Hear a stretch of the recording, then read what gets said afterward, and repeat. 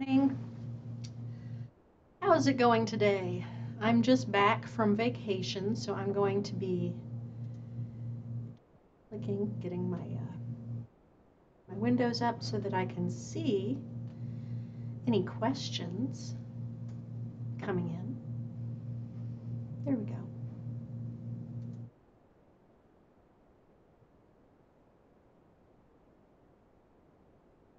So,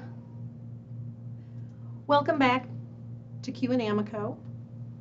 I'm Kara, if you haven't been here before, and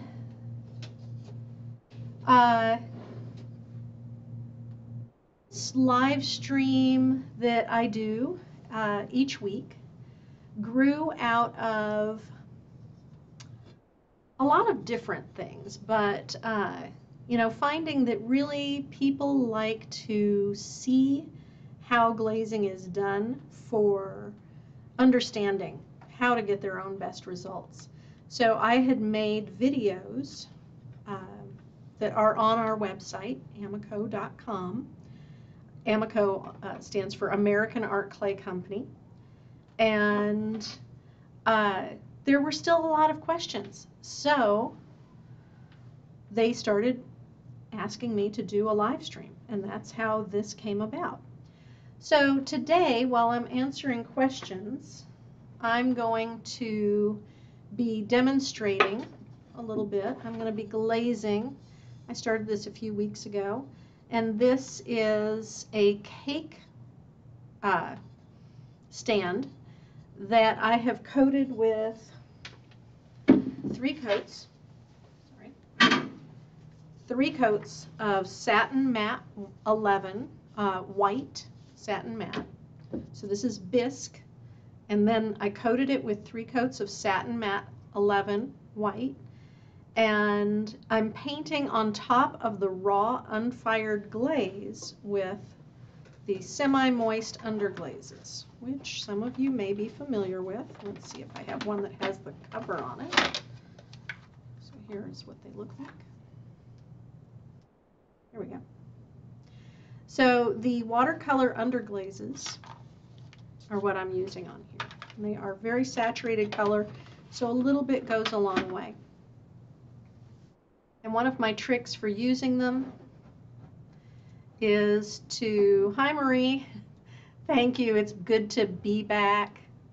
I'm going to separate these so I can see some. Catherine says, welcome back, Evelyn. Good morning, Evelyn. Thank you, Heather. Thank you, Rebecca. So one of my favorite ways to use the satin mattes is on top of a use the satin matte glazes with the smugs, is to apply the satin matte and then use the smugs on top. And to get the smugs nice and soft so that I can get really good coverage, I have underglaze applicator. This is just water, just plain water, and I put a little bit on each. Here, I'll switch over so you can see what I'm doing a little better. And while I'm doing this, I'm going to talk, and I'm just putting this on the colors that I'm going to use. I'm going to talk a little bit about the history of our Facebook social media. So our Diana Ferris, who some of you may know, Catherine asks, is the satin matte applied once or 3 times? This is 3 coats of the satin matte. So nice, a nice combination. Richard asks, on the Amaco website, is there an example of layering with snow and iron yellow? I'm not sure, actually. I just looked it up. There is. There is? Is it on our layering group? David says, yes, there is. Is it in our layering page, or is it? You just Google exactly your question, and it comes up with C10 snow over iron yellow. It looks like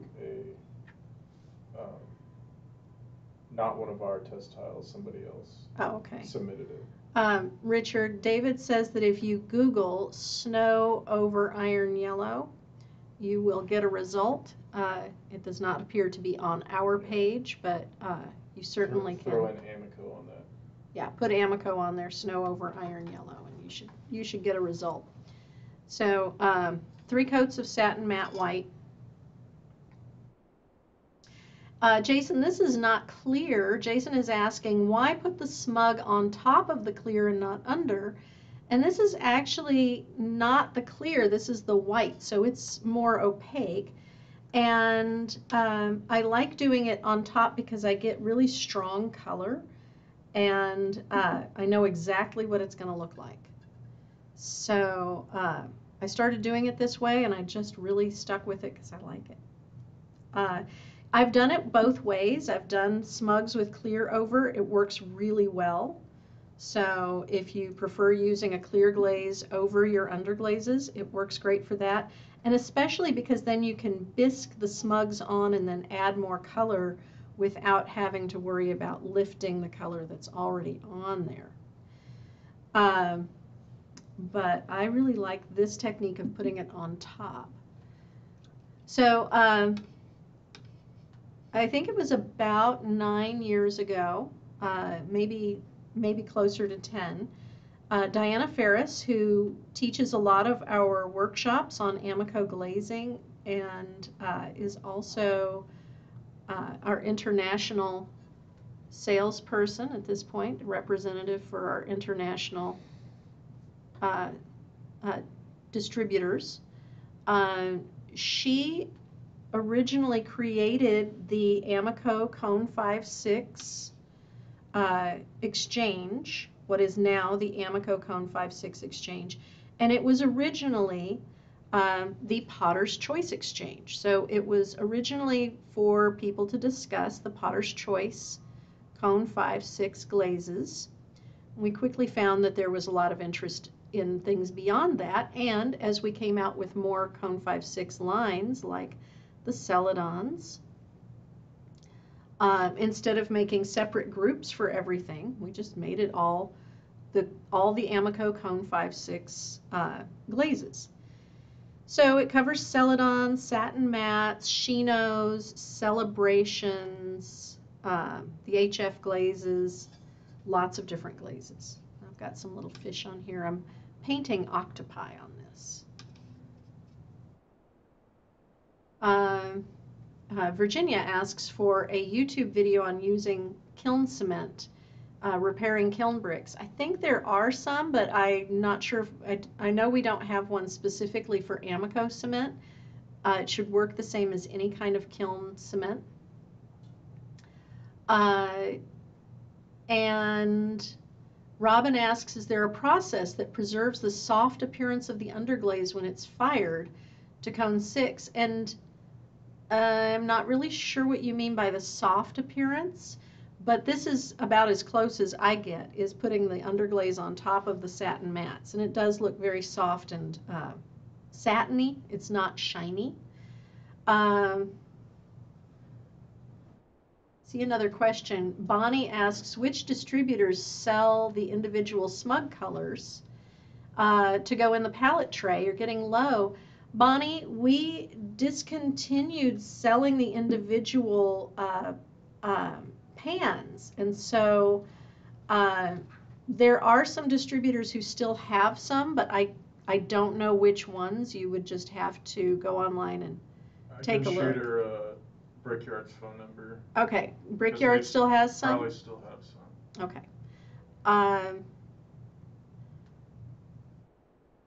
There are distributors out there that do, but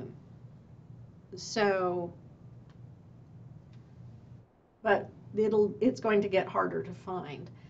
Jason asks, any updates on when the PC17 Honey Flux combos are coming back to the Amaco layering page? I didn't know that they went anywhere. Did they go someplace? So I don't know. I will have to look into that. I didn't think that we had them on there to begin with, actually. And we do have some interns who are working on photographing our layering combos, so you should be seeing more layering images show up in the next few months. But I don't have any like exact times, or as far as I know, we haven't taken any down.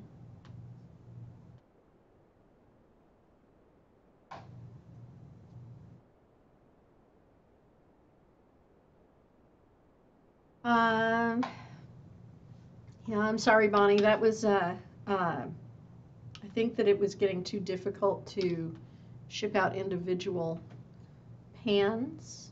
I don't know. So going back to the history of our Facebook group, Diana found it was becoming a popular group very, very quickly, and asked our marketing department to take it over. And for a while, it was being administered by our then head of marketing, Stephen Creech, and then by Danny Pugel, who was also creating video content, and she and I worked closely together on a lot of videos and creating physical content for advertisements. And when she left the company to move out of state, they asked me to take it over, and that was about 6 years ago. Now, the group has grown a lot, and we are a bit different from other ceramic groups. I mean, we are a sponsored group. The group is sponsored and administered by American Clay.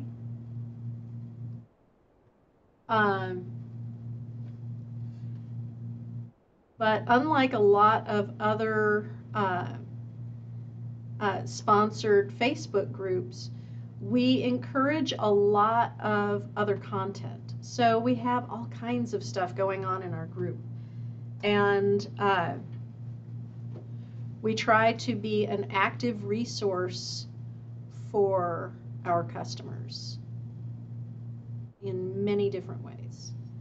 So this comes up because while I was gone, there was a question about posting work that's by other artists. So sometimes you may see somebody's work and you think, that is really gorgeous. I wonder how they do that.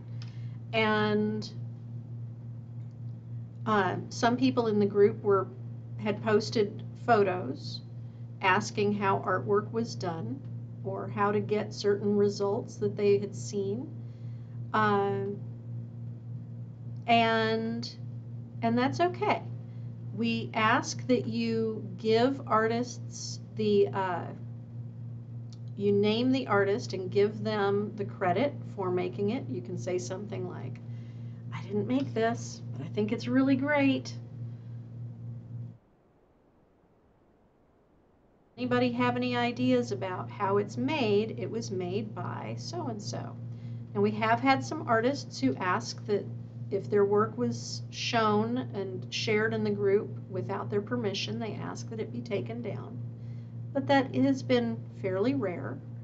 And I have, of course, taken that down when it has occurred. So I have a little school of fish coming through the seagrass.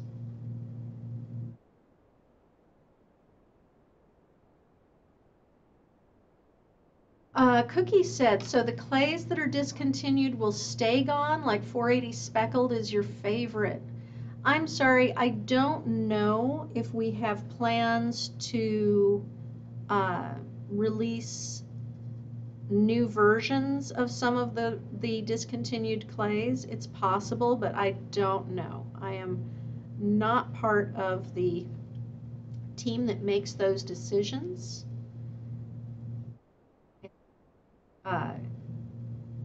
If there are plans, I do not know of them at this time.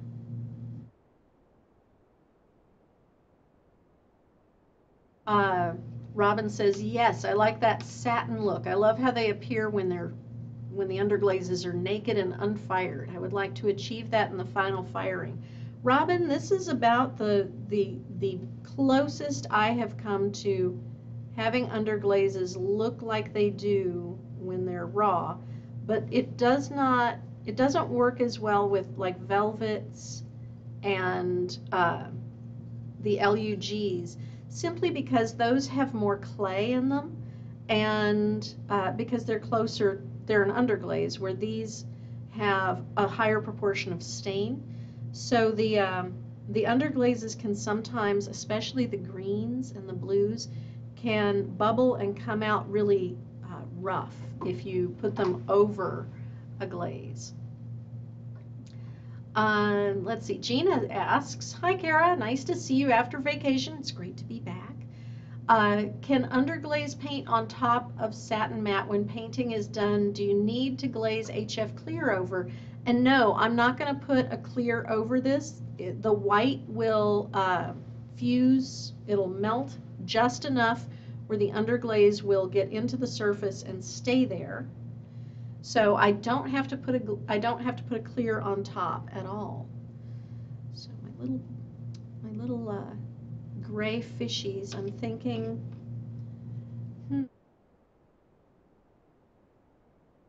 didn't bring a tool with me. Well, I think I can use this.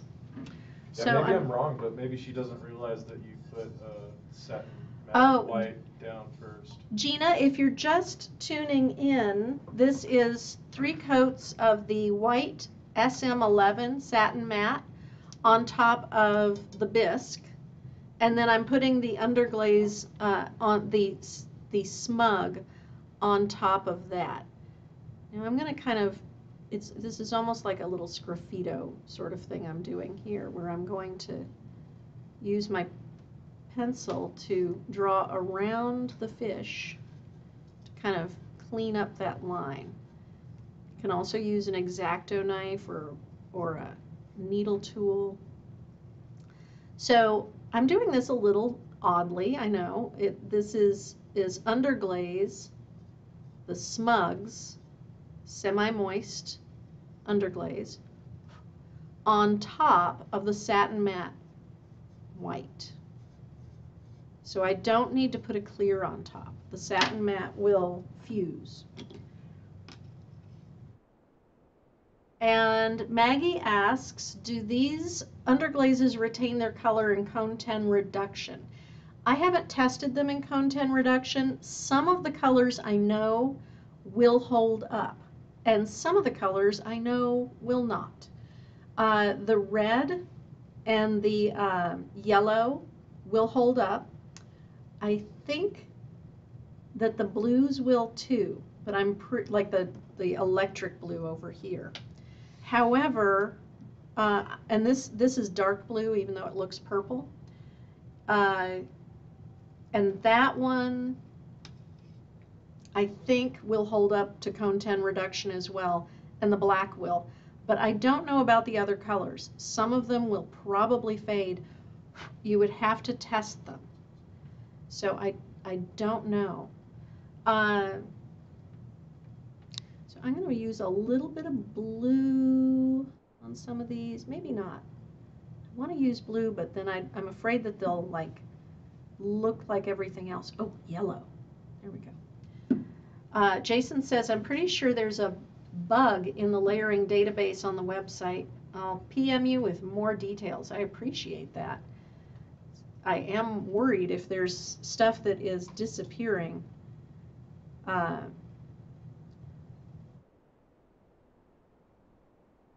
So the group, when I started as the admin for the Amaco Cone 5-6 Glaze Forum, I think that we had about 15,000 members, which is nice. It's a good size. But I think that we are up now to 93,000. So it has become quite a large group. Hi, Sarah. Maggie, yes, these SMUGs can be mixed just like watercolor paint. So sometimes I do that and, you know, mix a color But yes, you can use them exactly the way that you would use any watercolor.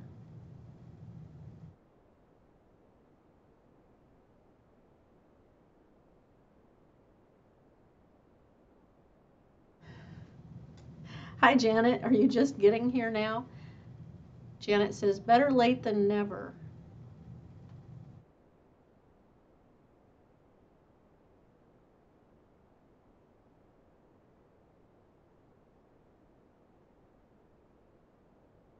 So, as I was saying about the group and the other groups that I admin for Amaco, primarily my purpose in these groups is to be a resource for learning about glaze in general and Amaco glazes specifically. So I try to treat it as a bit of a class. Here, I'm going to mix a little bit here, make this blue a little darker. It hasn't had time to sit yet. So just as when I was teaching, I encourage students to ask questions and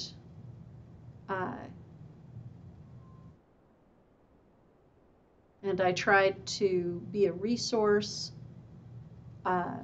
just the same way as that. I try to do that here in the group as well as in these videos. So I encourage questioning as well as sharing. I'm always really excited to see how you all use the materials, the clay, the glaze. It's always an exciting thing. So like I was saying, I like to let the water sit on the smugs for a little while. It helps soften them up, and then it's easier to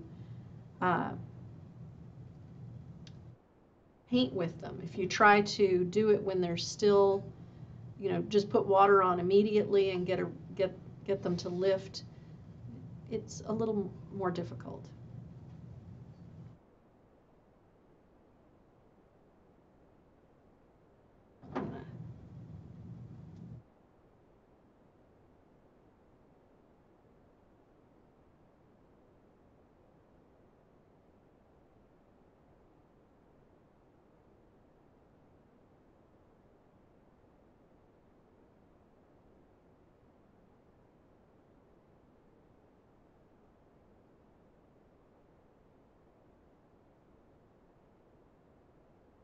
And I know we've had a lot of spam in the group lately. We're working on that. I haven't really found a good solution, and Facebook is not being incredibly helpful, but we will manage.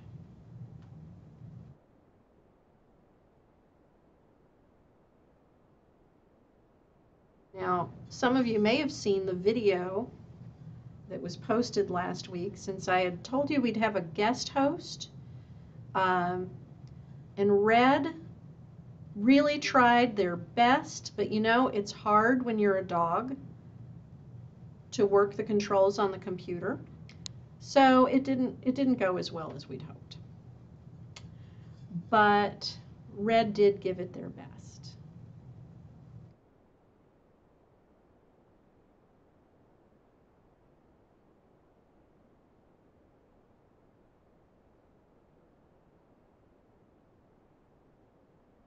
Der Girl says, sometimes the yellows are too faint. I have found that mixing in just a tiny amount of the white smug in with it becomes a little more opaque. That's a great idea. The yellows can be very, very delicate, and if you're having difficulty making them show up, then yes, using a little bit of white mixed in is a great idea. The white smug is very, very opaque, and I have even used it over darker colors, and it shows up quite well.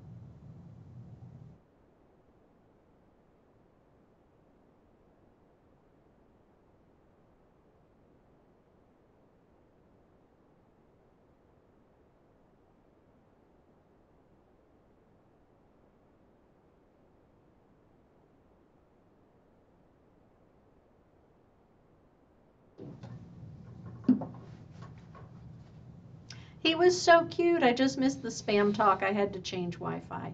It really wasn't a whole lot of spam talk. Just I'm still working on it.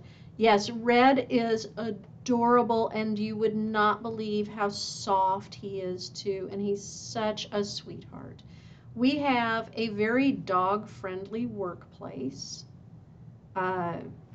So a lot of employees in the office area do from time to time with special permission and insurance bring their dogs to work, and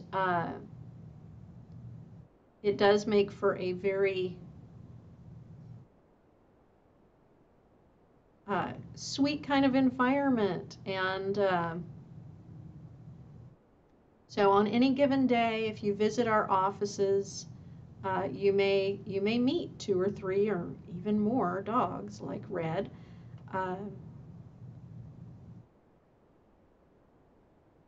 So yes, we were really glad that Red was able to make an appearance. It was really adorable. I got a big kick out of that when I saw it.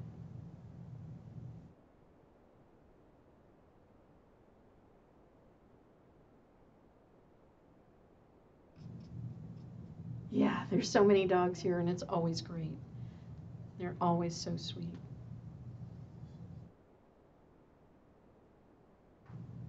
It is a little strange sometimes to be in an office and then hear a dog bark. It's pretty rare. We don't have particularly barky dogs. They generally are pretty quiet.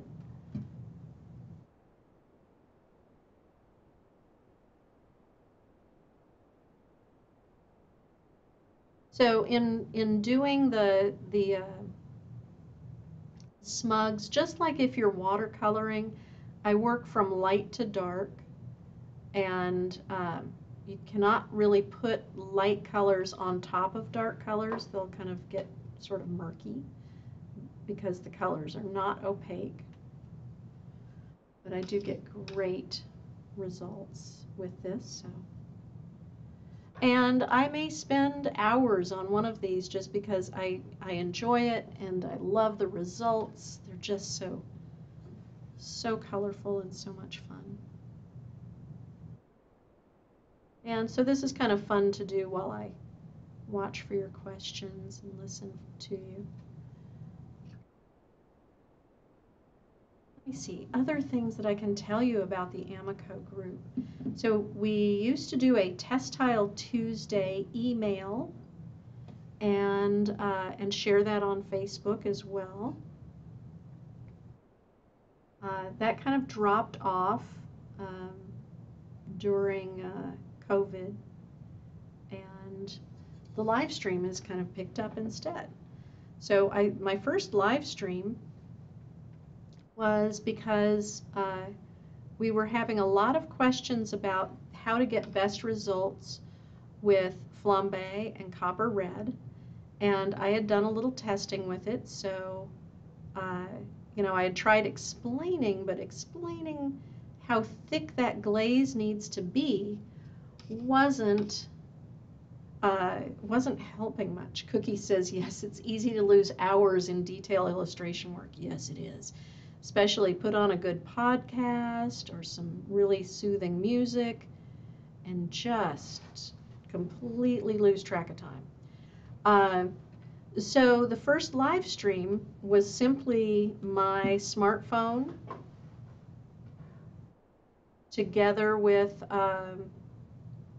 you know, just here in our marketing office, and because it was during COVID lockdown times, there weren't a lot of people around, so that worked okay. And I just set up my phone and started filming as I glazed and talked about how to glaze. And it kind of grew from there, and I learned a lot about doing these streams. So now you can see me. I know for a long time people were asking to see my face while I talked because you could hear me, quite the same.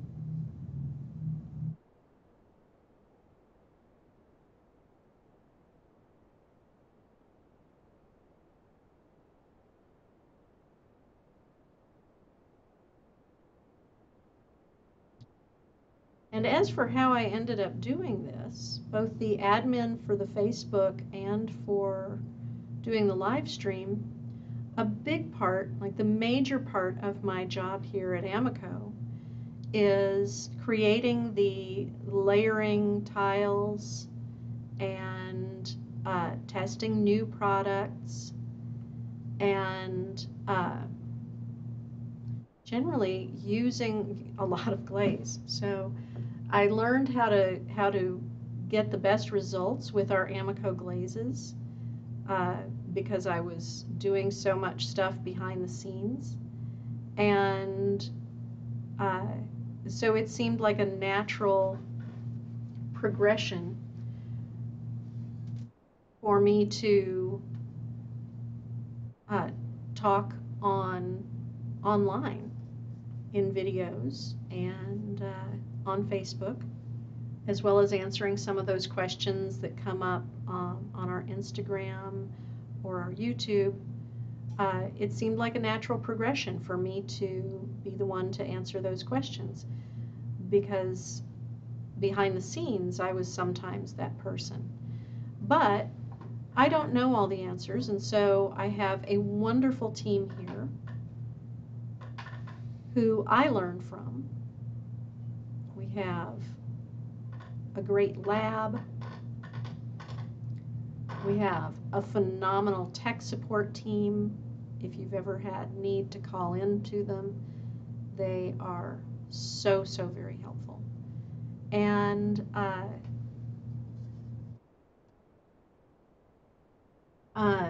so we talk a lot between teams to try to get the best knowledge together that we can. Allison is asking, hey, is there any update on when the new glazes will be added to the layering page? So we are in the process of photographing all those layering cups. David, who helps me here with the live stream, and also works in Brickyard and makes content with me for marketing. David and I worked on creating all those layering cups and layering samples, and we do have people currently working on photographing them. So I'm hoping that we should have them in a few months, but I cannot give any definite date on when we'll see layering for those. I have to admit that since in the past 3 years we have built up quite a backlog of layering, because photographing and color correcting and doing all the cutting out and uploading, transferring those files and uploading them to our website is actually quite a process. We really strive to make sure that those images are as accurate, color accurate as possible. Sometimes I've had people who suggested that maybe we made lots and lots of samples, but I can tell you we only make one of each unless something happens and like it gets broken, or we've had a couple times where they fall over and we can't really photograph them when they have a piece of brick stuck to the front. But we only make one sample, but we do our utmost to make sure that that sample is photographed accurately and uploaded to our website. So it is taking a while.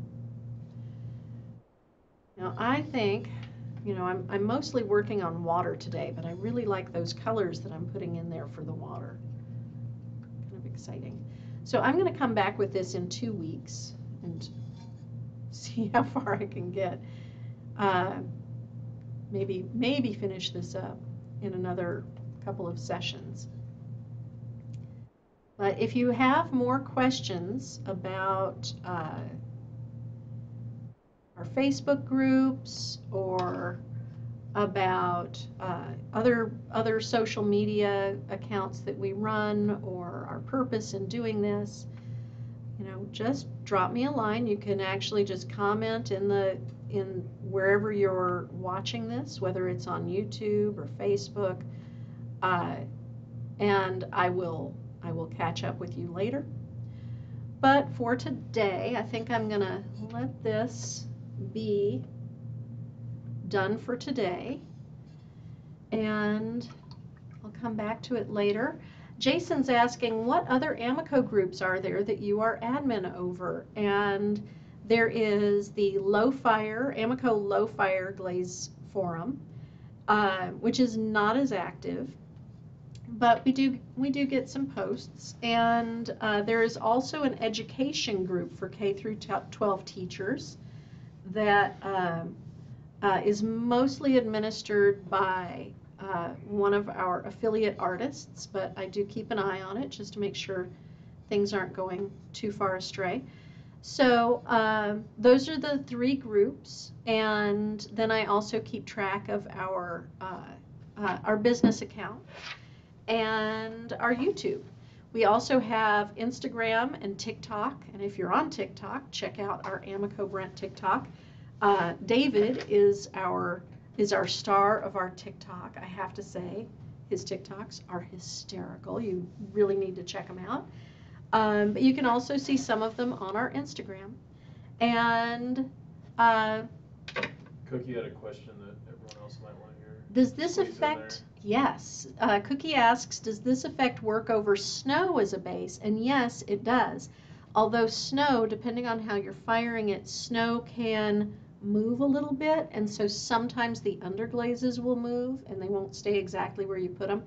But snow is pretty stiff, so I've done this with snow and it didn't move. It didn't move much, but if you're firing to cone 6 or hotter, it might shift a little. You should try it out though. I have done it, looks good. I like the satin matte because I like that satiny surface, and I also know that it's not going to move at all. So that's why I choose to do the snow. I'm sorry, the satin matte white instead of snow. But Rebecca says that she's watching on YouTube today. That's also a great place, and I do answer questions on YouTube that come in, although not as quickly. So for today, I'm going to let you all go. Thank you for joining me on my glazing adventures, and I will see you next week. I'll have more glazing with Amaco and a little bit more directed video, and we will be back to our usual every Tuesday at 11:30 video schedule. So I'll see you later. Thanks for joining me.